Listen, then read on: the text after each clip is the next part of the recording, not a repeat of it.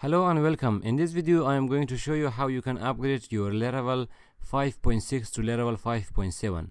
Before you start watching the video, I just want to tell you, if your application is big or you have already completed your application, this video is just introduction to upgrading. So what we are going to upgrade is our own application here, which we have just started. So if you have too much complexity and functionality in your application, make sure when you are watching the video, there are so many things you have to do it yourself. We are not going to do all of those things. So if you go to the documentation of Laravel, going to prologues and upgrade guides, it will show you different way from different version of Laravel that you are upgrading.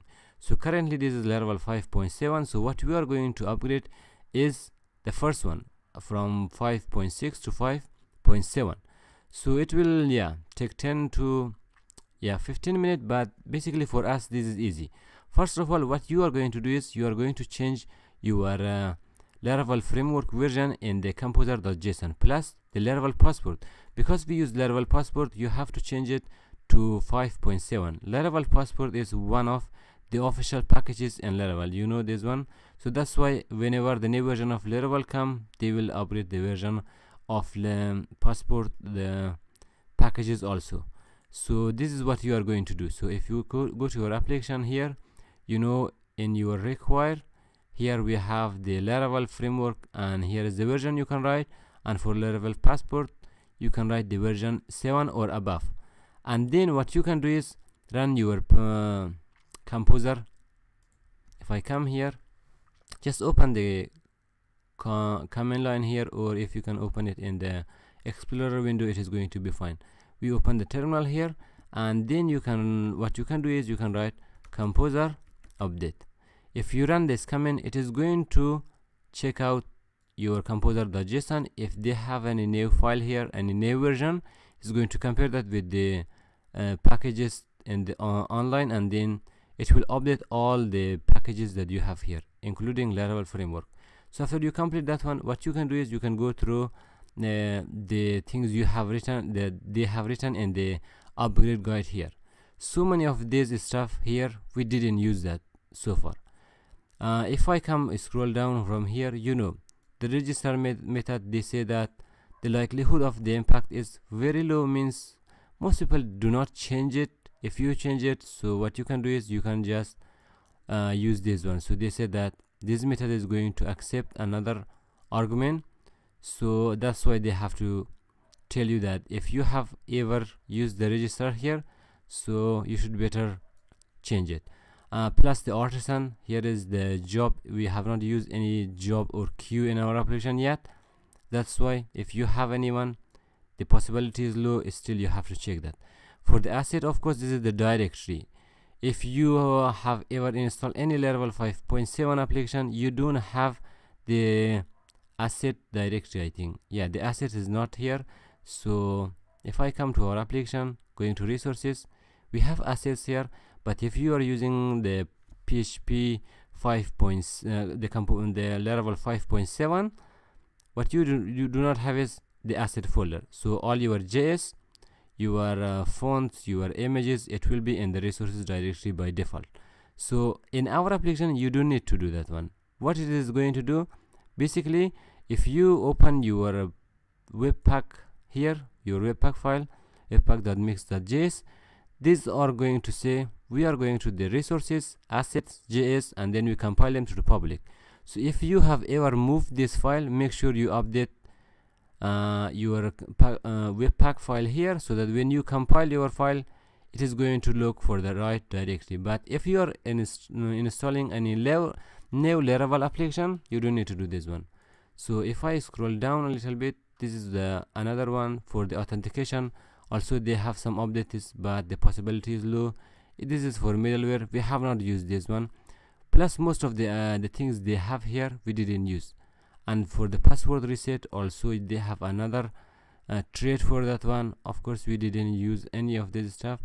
I mean, they say that if you have changed that, they say if you are overwriting this method, you should update the method signature. We didn't change anything, so we don't need to worry about this stuff.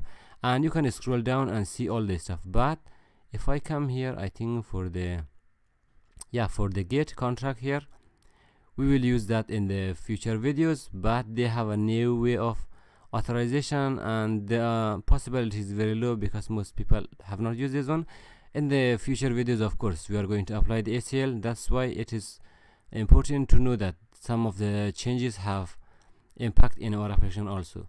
So in the bullet, of course, this one is very high, and if you have ever used or, now what you can do is you can use the $sign here, not dollar sign, the question mark here. This is new in PHP 7.3 I think, or 7.2. yeah, that's why they say that we are going to use that in Laravel. So this is a lot better. This is equivalent to or. And plus for the cache, this is very high I think. Yeah, the likelihood of impact, you should create this directly in your application. So what you can do is, yeah, a new data directory has been added to storage, this one.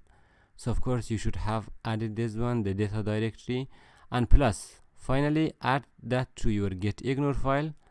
If I come here, we have a getignore, that this cache should be ignored. It sits in the, let me see, storage framework cache. If I come to our application, here is the Laravel start, and if I go to storage, here is the directory. We have storage, yes, framework, and then cache. Here is framework and then cache, and then you have the data. If you check out this one, yeah, they already create that one, but what you can do is you can add that one to your getignore file. If you use the GitHub for this one, what you can do is you can just duplicate one of this line. You can say it is going to framework and then cache. This is the directory, and then we have a data. Do not look in this directory for any changes. So you can save that one, and that's good to go. And for the carbon, of course, we have not used the carbon library yet in our application. These are a lot lower things that will happen for the contract. No, we didn't use any of this stuff. We just look at for the high one, the one which is said the possibility is very high. These are low. Of course, we didn't use most of them, but if your application is big, make sure you just check out some of the high possibilities that might happen for your application. So this is, I think, it for our application. This one is also high, yeah. For the redirection, what you can do is you can pass a third parameter here for the HTTP code status, which is cool. And if you have ever used redirect, you can pass the third parameter. And what else we have to do? These are medium for the validator. We didn't need to do any of this one. We didn't use the nested validation rule, that's why. And you can check out that this is easy. Like, you can scroll down and see what you have used in your application, and then you can go and change it. So I hope it has been informative for you. If you have any question, feel free to ask below the video, and then in the future videos we will continue our application by working on ACL or access level list for our user. So thank you for watching, and see you in the next video.